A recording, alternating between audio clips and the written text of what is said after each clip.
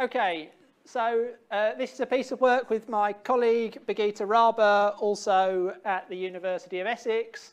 We're both from an economics background, but we attend the food and nutrition subgroup of the ARC East of England. And this is work that's been funded by the Nuffield Foundation on the impacts of universal free school meal schemes on children's body weight outcomes. So we all know that child overweight and obesity is a serious and growing worldwide public health problem. There's also a lot of evidence showing that children consume between a quarter and a half of their overall food energy each day at school. And this means that school meal provision is an obvious policy lever by which we could help improve rates of healthy weight amongst children. Currently in England, we have, for children in reception year 1 and year 2, already a universal infant free school meal programme. So those children are all entitled to a free school lunch every day in term time. This is funded by the Department for Education. They actually proposed it to be cut for the 2020 spending review, but the pandemic intervened and this cut was never implemented. But between that signal and other parties' manifesto policies and the move to universalism in Scotland and Wales means that removing the scheme or retaining it or extending it to more year groups all seem possible, as does the possibility that means-tested free school meals would be extended to children in higher income groups within the next electoral cycle. So for older children, free school meals are only available to children of parents who receive universal credit and have a sufficiently low household income. Rumours that this might be going to change today, but we'll see. Children who aren't eligible for a free school meal can either purchase the same meal from the school canteen or need to bring a packed lunch. Since 2008, there have been school food standards which are supposed to ensure high nutritional standards for these school meals and limits on calories and portion sizes when averaged over the whole week. But the budget for both means-tested and universal free school meals hasn't been increasing in line with inflation, so it's likely that the quality of these is being squeezed. Nevertheless, from audit studies looking at the contents of children's packed lunches compared with school meals, it does seem likely that in almost all cases what children are provided at school is more nutritious and more appropriate than what they would be bringing in their packed lunches. So Birgitta and I have done some work already on the impacts of the National Universal Infant Free School Meal Scheme on children's body weights, and we found that over the course of the reception year, children receiving universal meals, their body weights became healthier, so there's about 1 percentage point less likely to be obese by the end of the year. But by the time those children had grown up to be in year 6 and be measured again in this data, the pandemic has happened. So we weren't able to say anything about the longer term impacts of the universal infant scheme on older children or the persistence of this effect.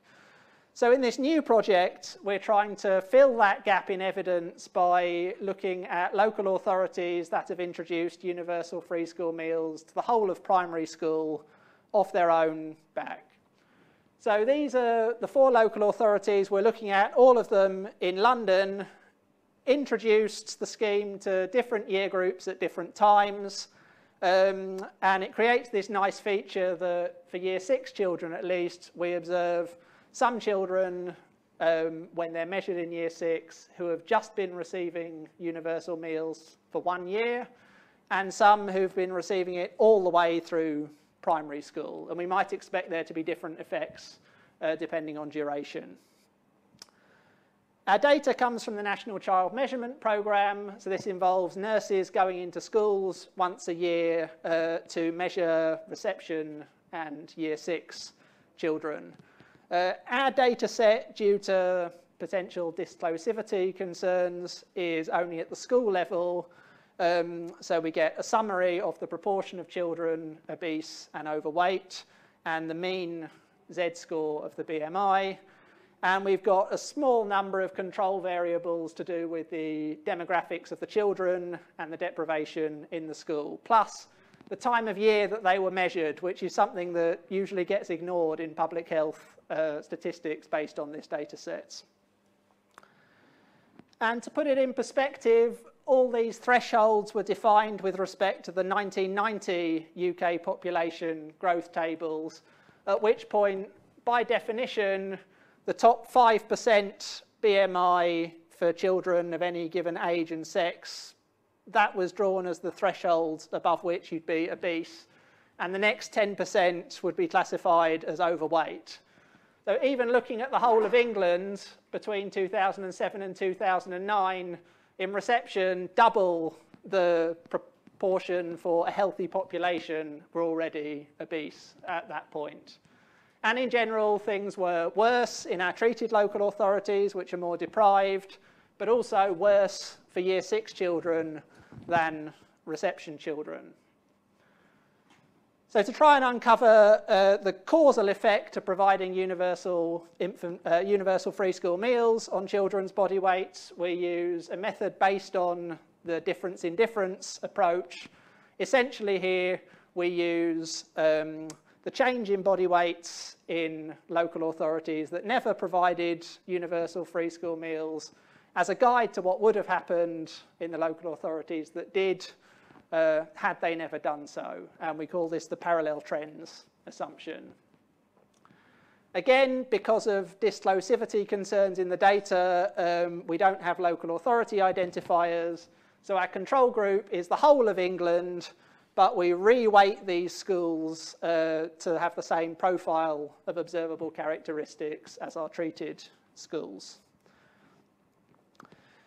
Just looking at the raw data, it's not obvious that the gaps have widened or narrowed over this time, but this doesn't account for changes in the timing of measurement or in demographic characteristics. So when we run our full model, which does account for that, this pair of bars in the middle shows our main result, which is that universal free school meals has made children's body weights healthier. So the scale of this shows that both in reception and in Year 6, children are, in those local authorities, are 1.3 percentage points less likely to be obese than they would have been had they never introduced that policy. We break it down by how long the Year 6 children had been receiving the free school meals. Note, very small effect on children who'd been receiving it for the first time, much smaller than the effect on reception children. So Year 6 children's body weights are harder to shift in a short period of time. And while the results are imprecise because we don't have so many data points for each year, broadly there's a cumulative effect so that the children who received it all the way through primary school benefit most.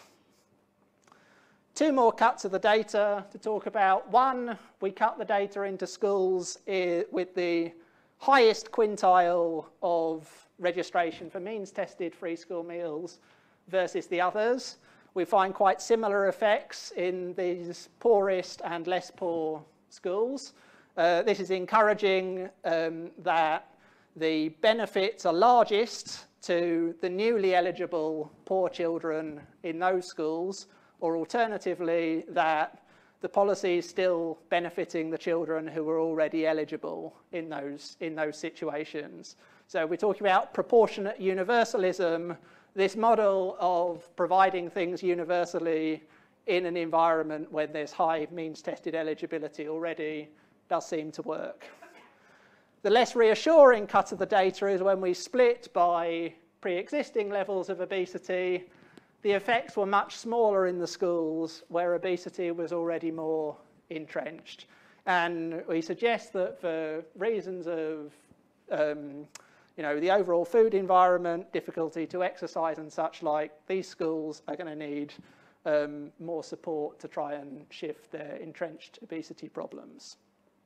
And this just summarises what I've already said. Essentially, universal free school meals do help reduce children's obesity prevalence. They're not going to be a silver bullet, but we're doing a wider project showing that this is a cost-effective way of improving children's health. Thank you.